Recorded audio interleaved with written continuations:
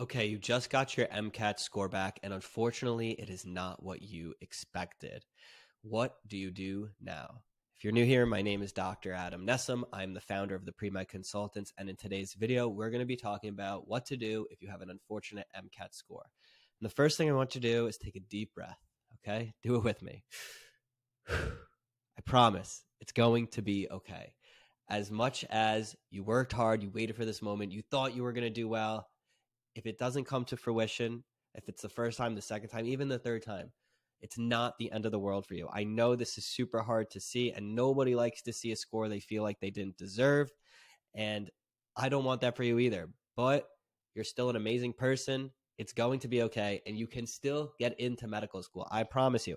I've personally worked with students who have gotten under a 500 and still got accepted to medical school. Now, I know a bad score for everyone may be a little different, right? Some people might have seen a 510 and they were upset, whereas others might have seen a 502 and they were upset. It varies for every person. Of course, you know where you were scoring on your practice test and where you wanted to be around. So the question becomes, okay, did you just take the MCAT right before you were about to apply to medical school? If so, is it worth either retaking the test? Should you delay a cycle? Well, that's going to be variable to each individual. So I'll go over a couple different circumstances, but if you really want more personalized advice, I suggest you click the link below and schedule a call with myself or someone from my team. We'll be able to see exactly what you need to do. But for most people, let's say you are in May and June and you just took the MCAT and you got the score back and you're literally about to apply and it's much lower than where you'd like it to be. It might not be the end of the world to hold off an application cycle. And the reason being is, one, you don't want to apply super late into the application cycle, and you also don't want to rush to take the MCAT again only to get another score that you're not happy with. So if you are already late into the cycle, then honestly, taking an extra year will not be the end of the world. I promise you. Many students start medical school in their mid-20s, sometimes their late 20s, even 30s or 40s. You will not be the oldest person ever to go through medical school, and one more year that you can enjoy and make sure your application is good is not the end of the world.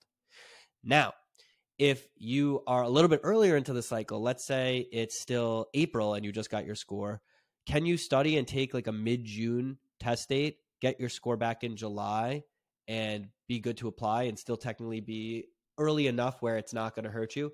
Yes, you can. So the question becomes, why did you not score well? Well, did you just have a bad testing day and maybe you really just need to take it again, freshen up for a month or 2 months of studying and you're good to go? Or did you truly never have good scores in your practice test and you're kind of hoping for a fluke good score?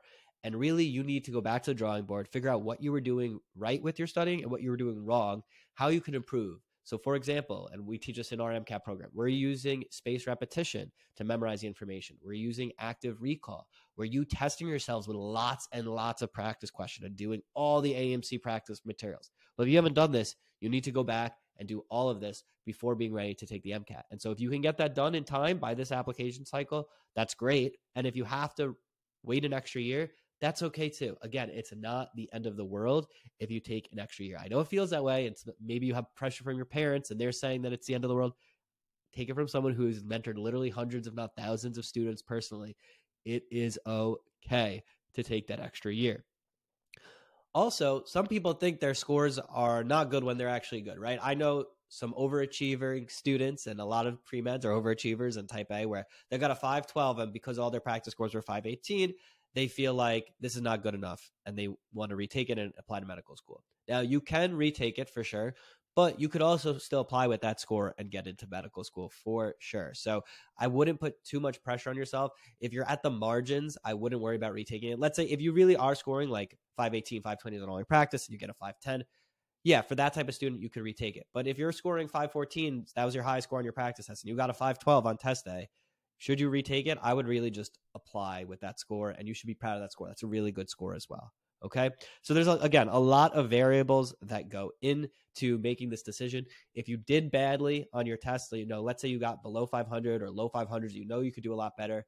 I would definitely recommend retaking that MCAT, maybe figure out why you didn't do well. Again, if you need free resources, you can actually, I'll also link below. We have a free MCAT Kickstarter course that talks about exactly how to study properly for the MCAT. And you should take the time Do what you need to do that's best for you in your specific circumstance. Don't let all these other outside influences affect your decision. You're an adult at this stage in your career. You need to figure out what's best for you. If you need help, feel free to reach out. You can also message me on Instagram. I respond to messages there. And once again, if you did bad on the MCAT, it's going to be okay. I promise it is. All right, that's all for this video. If you're enjoying this pre-med advising and want to see more, then like and subscribe. Really subscribe. We're putting out lots of content for the Premed Consultants this year, and I'll see you in the next one.